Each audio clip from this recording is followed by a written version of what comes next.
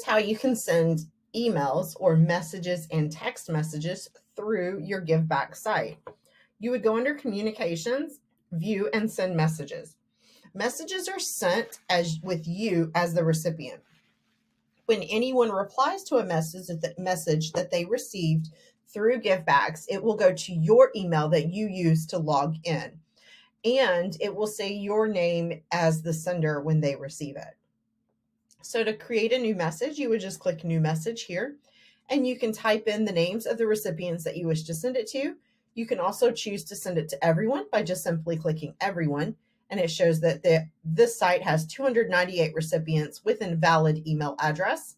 I can also choose specific contacts from the list.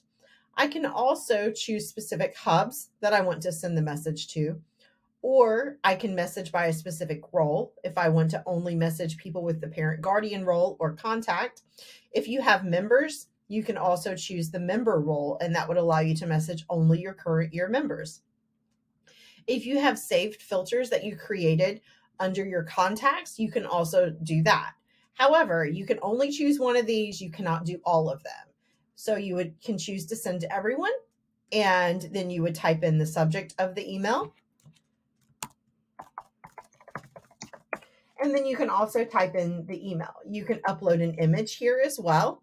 You can also even format, add bulleted numbers or bulleted text, and you can also attach a file as well. You can choose to send this message later, or you can send it right now.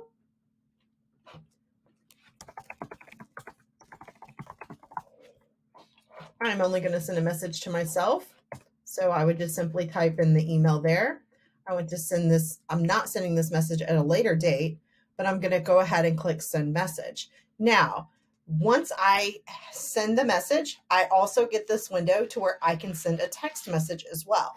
Text messages are only sent to recipients who have their cell phone number and carrier in their profile. If they have both of those answered in their profile, it will send them a text message as well as the email. And you can type in whatever you want here for the text message. It will pull from your email, but this email had nothing in the body, so that's why there's nothing here. So I can choose to send text or don't, and then it has sent. When I go back to view messages, you can see this message was sent.